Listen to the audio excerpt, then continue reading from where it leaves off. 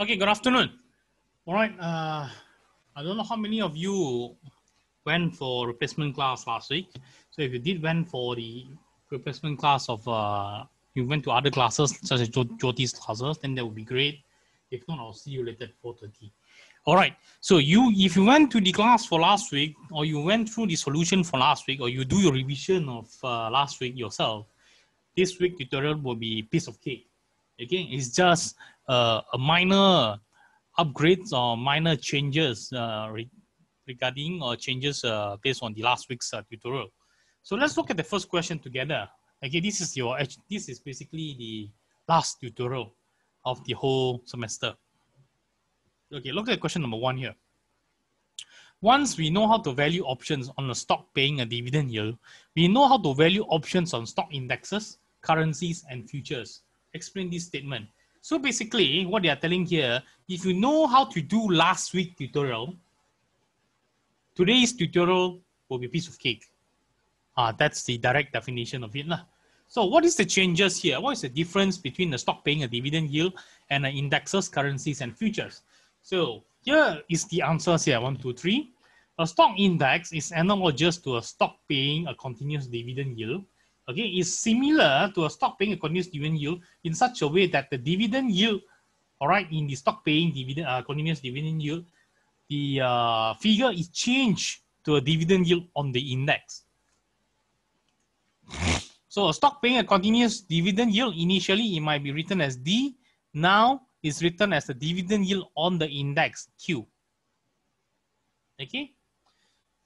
A currency, okay, but as for a currency, the dividend yield is changed to become a foreign risk-free rate. Okay, RF, foreign risk-free interest rate. Okay, so RF, risk of foreign. A futures is analogous to a stock paying a continuous dividend yield, the dividend yield being the risk-free interest rate. So no difference. This is basically D changed to R only, same thing. Okay, same thing. So that's why you say that if you know to do dividend yield, you know to do the stock indexes, you know to do the currency, and you know to do futures, because they are just changing the terms only. Again, the terms changes only. So following on to question number 2 here, how does the put call parity formula for indexes, currencies, and futures options different from a put call parity for an option on a non-dividend paying stocks? So if you recall, a few weeks ago, we already do this. This is the non-dividend paying stocks put call parity formula. C plus strike exponential discount by RT equals to put price plus spot price. So the only changes here when you're talking about indexes, currency, and future is this SO, this spot at time 0. So the spot at time 0 for indexes, it will be changed to spot at time 0 discounted by dividend yield times T. Okay. For currency, you will be spot at time 0 multiplied by exponential discounted by foreign risk-free rate times T, time. And lastly, if it's a future, you're going to change into futures value at time 0 exponential discounted by risk-free times T. So this is the changes only. These are the changes according to indexes, currency, and future. Okay, compared to the standard non-dividend paying stocks. So this is your indexes. This is your currency. And this is your futures. So no rocket science here. So this is the theory section. All right. So now we move on. Okay, we move on to question number 3. Then later on when we do the calculation, you will see what do I mean? What is the difference here? What is the significant difference here that we are talking about? So look at question number 3 now.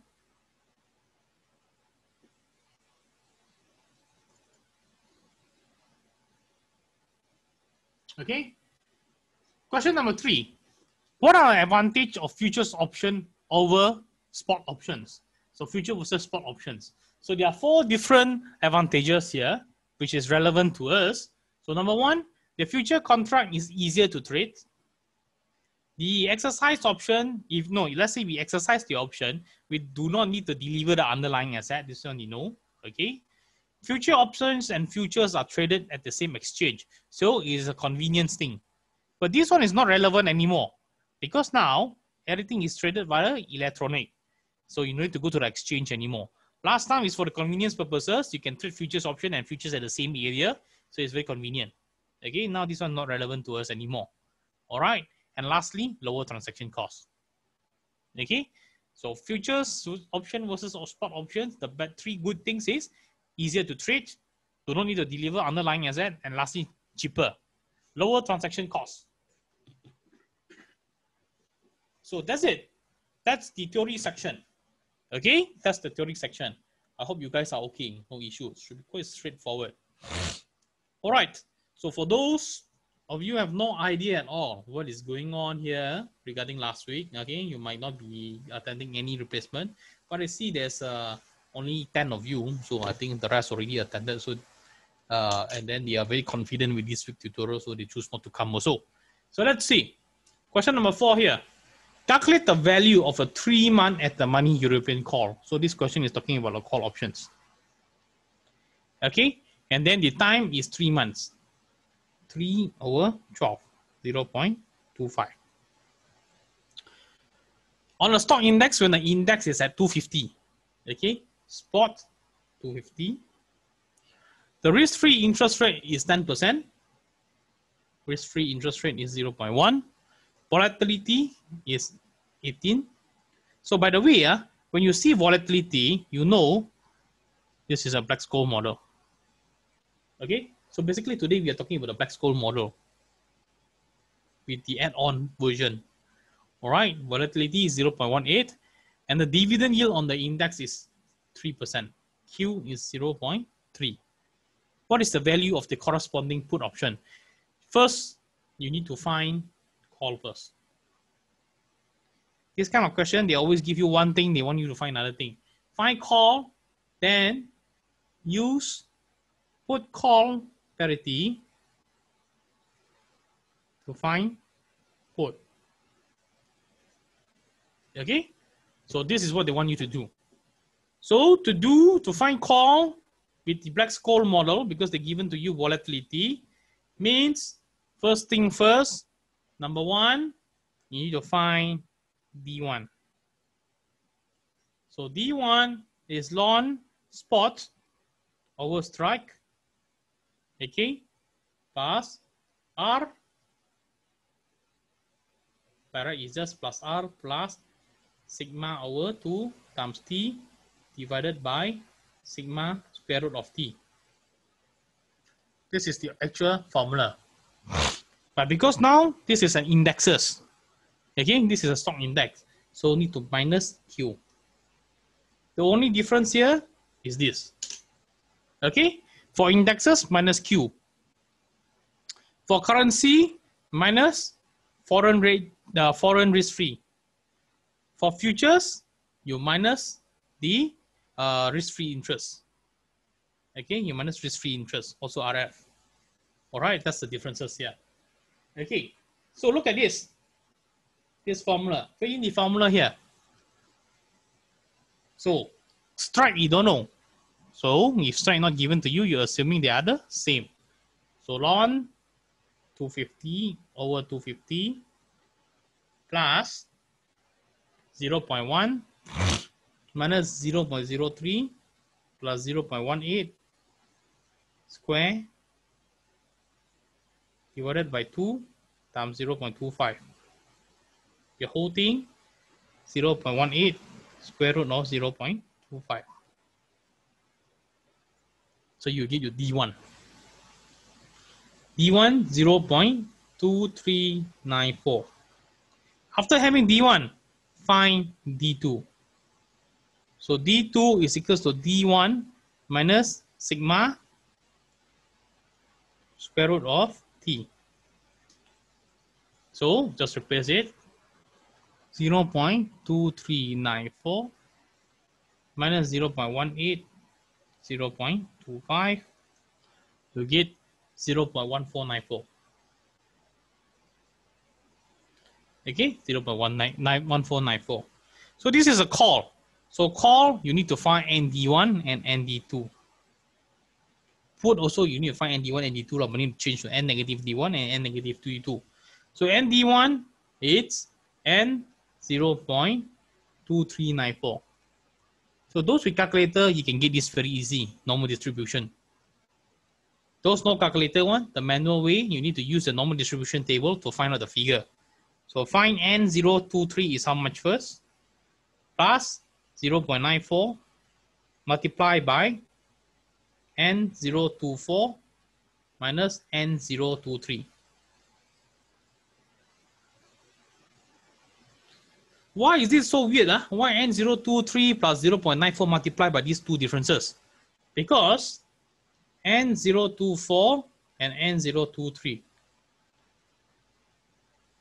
And your figure here is, you want to find the N, the difference between these two, and it's by 94%.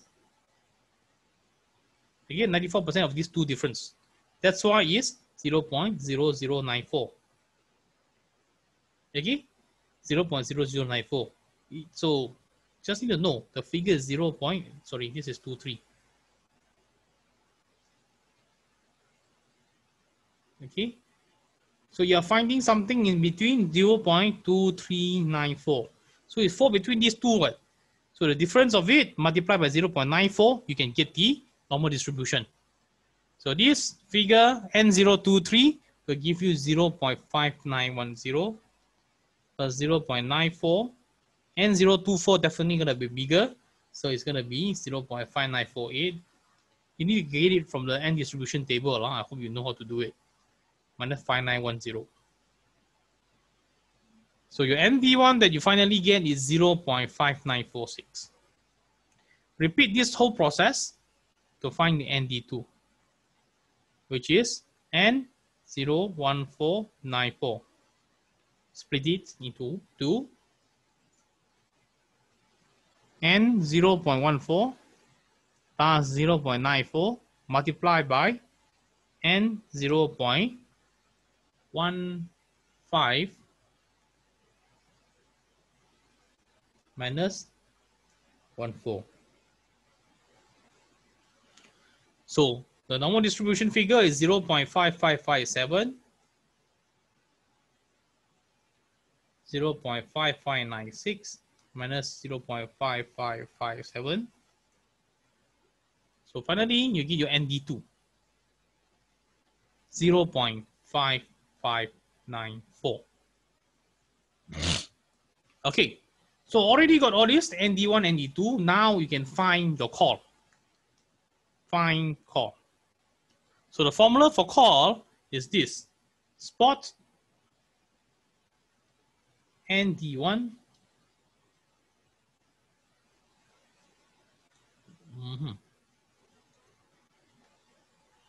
spot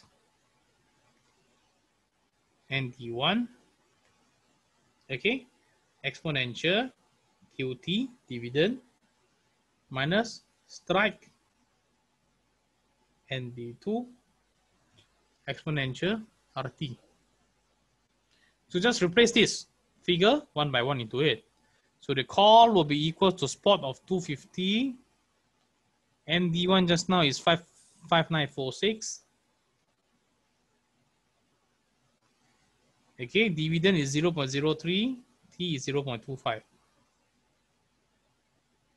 Minus 250, 0.5594. Okay, the R is 0.1 times 0.25. So you get your call price. Your call price, you get $11.14. Next, use the put call parity. P plus SOEQT equals to C plus KERT. So you're going to find the P. So just shift everything over. P equals to 11.14 plus the strike price is 250 exponential. The R is 0.1 times 0.25 minus your spot 250, exponential negative dividend 0.03 times 0.25. So your put price, you get $6.84. So much of work to just find this. So can follow, cannot follow? Understand? Can you all?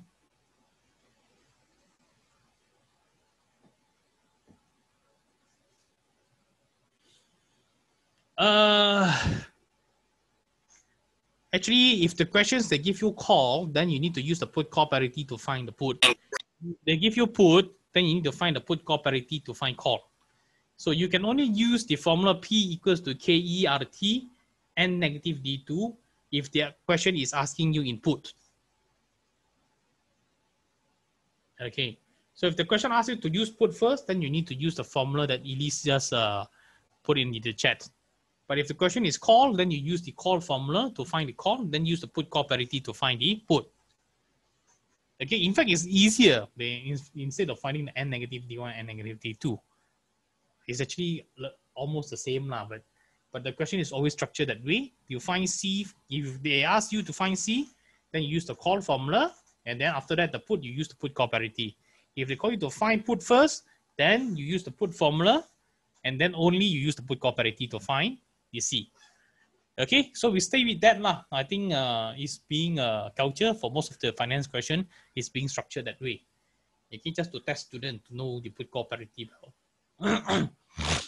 Okay, so yes, move on. So question 5 here, all right.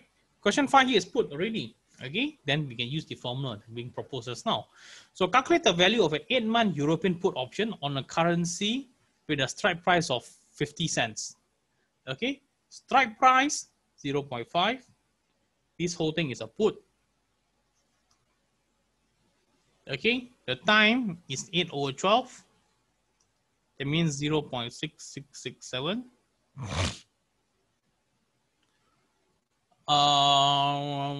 The current exchange rate, your spot, 0.52. Volatility, 12%. Domestic risk-free rate. Okay, this is a currency. Okay, currency. Domestic risk-free rate means the standard risk-free rate is 0.04. Foreign risk-free rate is RF. Okay, 0.08. What is the value of the corresponding call? Okay, so find the corresponding call with the put call parity. So now we started off to find the D1 first. So D1, on spot over strike, 0.52 over 0.5 plus this standard R, okay, domestic R minus foreign rate plus your volatility square divided by 2 times 0.6667. So this whole thing divided by 0.12 square root of 0.6667. So you get your D1 of 0.1771. D2 is 0.1771 minus 0.12 square root of 0.6667. So you get 0.0791. Okay. So now you can opt to find ND1 first or say N negative D1. Okay. But if you want to be sure, always be safer, you find ND1 first. Again, N negative D1 sometimes will make you lost, a bit confusing to you.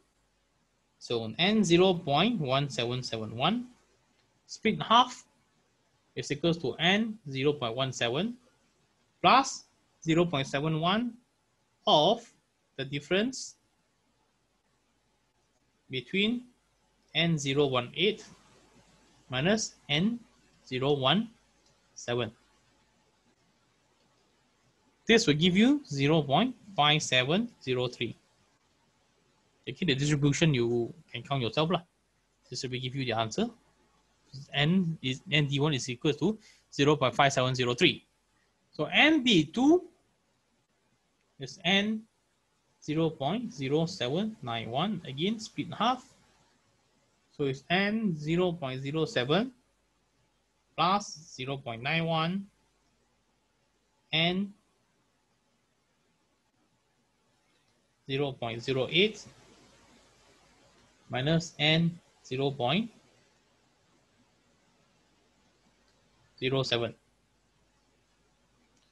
So the ND2 is 0.5315. All right. So just to show you lah, okay, you want to find N negative D1 and negative D2 because you need to find P. All right, N negative D1, it's equals to 1 minus N D1. So 1 minus 0.5703. N negative D2 is 1 minus N D2. This is 1 minus 0.5315. So you get 0.4297, 0.4685. So put this into the put formula. Okay, put formula just now your friend also showed already. P equals to K times N negative D2 exponential RT, okay, minus spot N negative D1 exponential is negative, discounted, risk-free times time. Okay, so replace it into figure 0.5, N negative D2 is 0.4685, exponential 0.04, 0.6667, minus 0.52, 4297, 0.08 times 0.6667. So the P that you get here is 0.0162. So now use the put call parity to find C. So C equals to P plus SERFT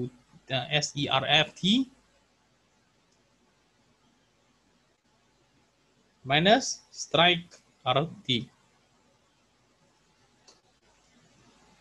Okay, so replace it. 0.0162 plus your spot of 0.52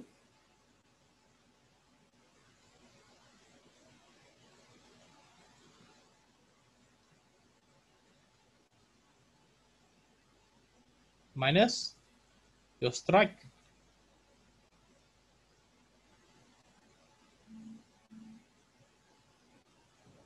and you get your call. So you get this 0.0223. 0.0223. So this is for using put as an example. Okay, so no rocket science, actually very simple. All right, so it's actually very easy. You know how to do a Black-Scholes model. You need to know how to find ND1 and ND2. So the only confusion here is the ND1 and ND2. You must know how to use the normal distribution table. If you don't know how to use normal distribution table, make sure you know to use your calculator. Okay, or your calculator can find the normal distribution. Okay, so go and explore your calculator yourself. I couldn't assist you on that because different students have different calculator. Okay, so we are done with question 5. We move on to question 6. Question 6 needed you to move around some of the calculation, but it's a very interesting and easy question. So an index currently stands at 1500. So the spot is 1500. European call and put options with a strike price of 1400. Strike price is 1400 and both are the same. Time to maturity is 0.5, 6 out of 12 months. And the call now is having a market price of 154. The put price is 34.25. So respectively, the 6-month risk-free rate is 5%. R is 5%. What is a dividend yield? Q. Okay, they want you to find Q. So this one, they give you call, put, and everything else. So that means they want you to use the put call parity. Okay, put call parity. But since this is indexes, okay, they talk about the index here. Okay, so it's negative QT. C154 plus strike of 1400 exponential. R is 0.05, T is 0.5, equals to P 34.25 plus the spot of 1500 exponential negative Q unknown and 0.5 as T.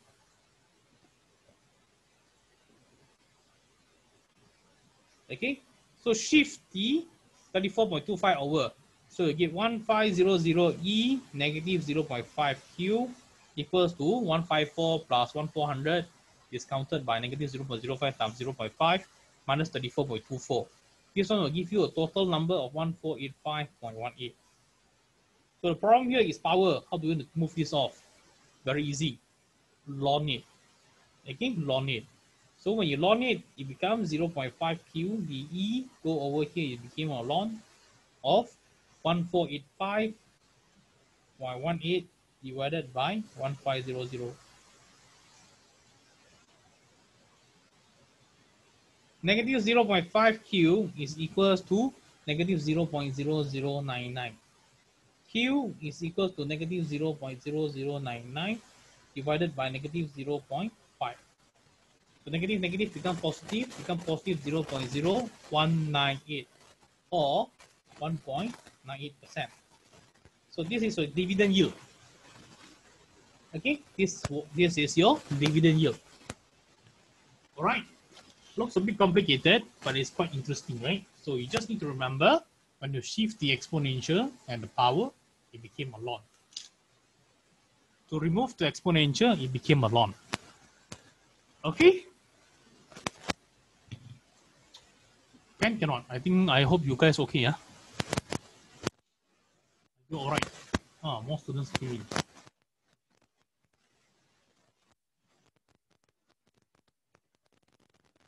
All right, so no one is questioning me, so I assume you guys are pretty good.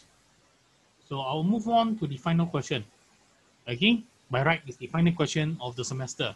But unfortunately, if those who are attending the 4:30 replacement, then you need to go through some questions again with me. Okay, so question 7 here is an index again. Currently stands at 696. Has a volatility of 30%. The risk-free rate is 7%. The index provides a dividend yield 0.04. Calculate the value of a 3-month European put. So this is a put options, and the time frame is 3 months. So 0.25 again. Okay, exercise price 700.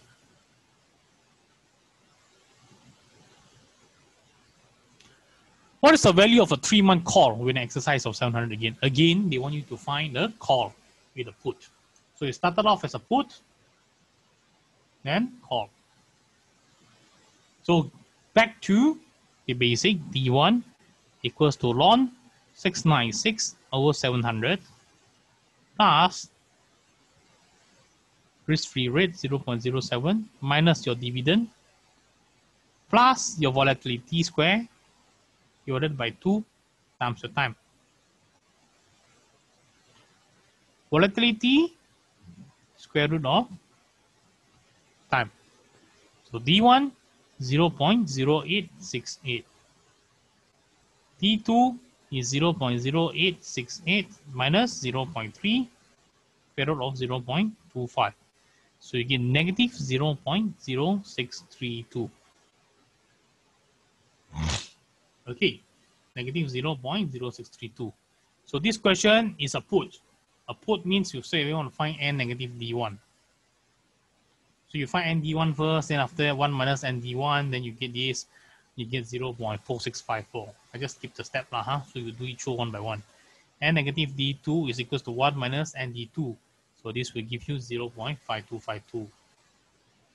So having this, you replace into the put formula. What is the put formula?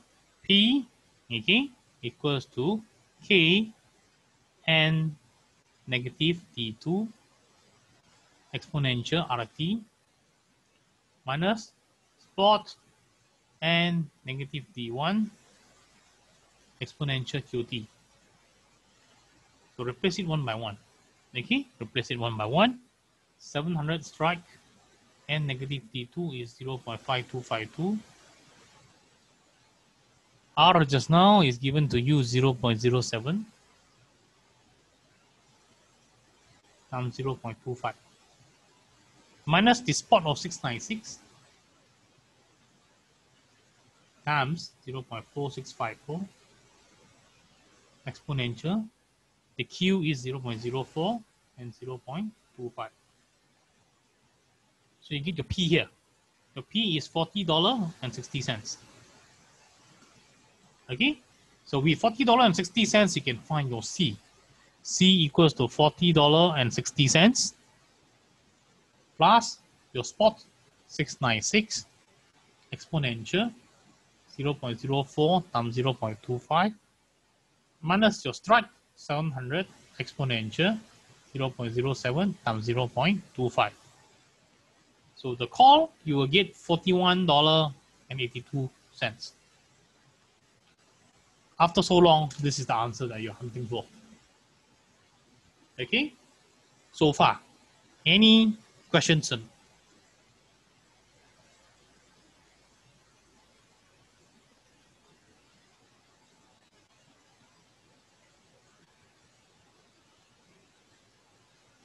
Okay, any questions? Come. No, no issues. All good. All right, that seems to be good. I think you all are very good already. That means replacement cost no need to attend already.